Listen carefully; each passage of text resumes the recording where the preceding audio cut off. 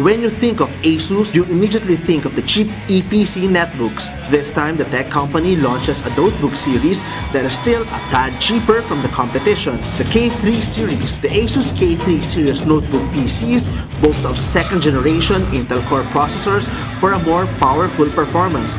It also has a literally cool feature that prevents the palm rest from overheating. We have the ice cool technology. As you know, Philippines is quite hot. So while you're typing for 1 or 2 hours, this can help you to decrease the keyboard heat. So it will maintain about 36 degrees. Still, a lot of users go for looks, and ASUS thinks they got that covered by offering as many as 5 colors for the K3 series.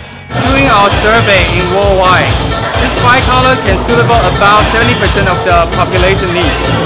Okay, so there are urban red, blue, and gold color, and green, and pink.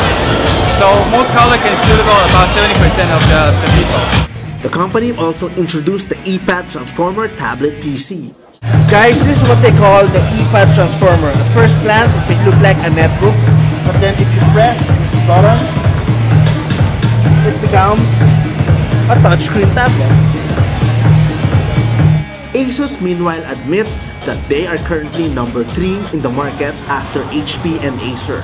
So what are your plans to be number 1? Hopefully this year we can very stable in number 3, and by launching K3 series, I think this have a great opportunity. We can see there are huge demand from the market, so this will be the one. And secondly, for in the quarter 3 time frame, we will be also launching another high-end models for M5 series. This is Jason Damantay for Yahoo Southeast Asia.